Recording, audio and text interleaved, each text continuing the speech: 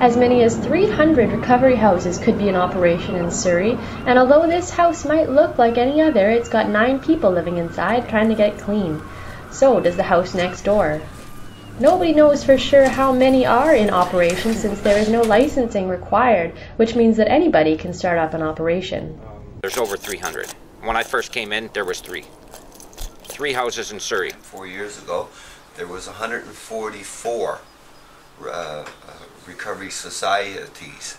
At that time, that doesn't mean that's how many houses. There's a lot more houses than that.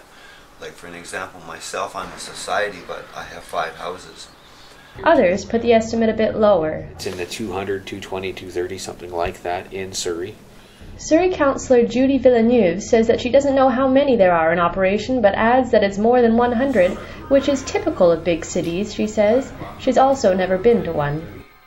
The problem is, countless homes are running shady operations, according to the people who have been to them. Some of them, they have working girls upstairs and selling drugs downstairs, and the other side of the duplex is people trying to live clean.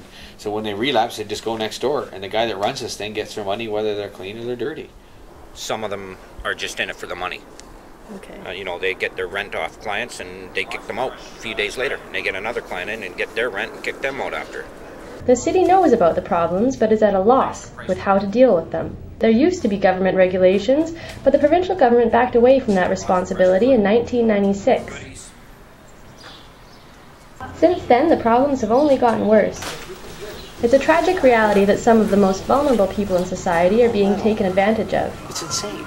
It's bizarre.